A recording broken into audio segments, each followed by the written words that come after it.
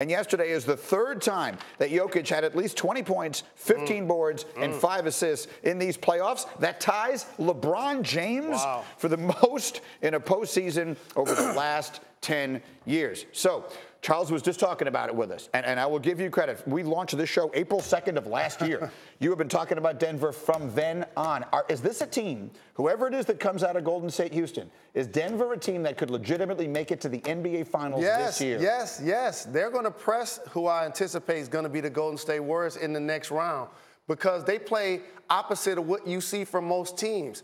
Usually teams like to surround the three-point line with 4 or 5 guys and go pick and roll action to try to draw and kick. Denver's just the opposite. They scored 124 points, but they only made 8 threes. Why? They're inverting their offense. When you have the Joker that can now play outside of the paint, it leaves it open for backdoor cuts like that one. And that's a different brand of basketball than you're seeing most teams play. When you watch the Houston Rockets play, they never cut.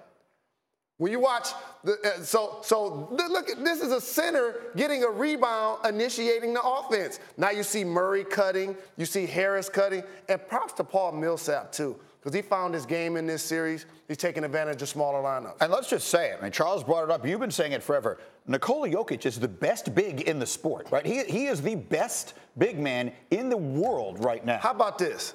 As a voter for All NBA, when I put out the fact on this show that I voted Jokic first team, I had a lot of people screaming at me about it. How can you not put Embiid on first team?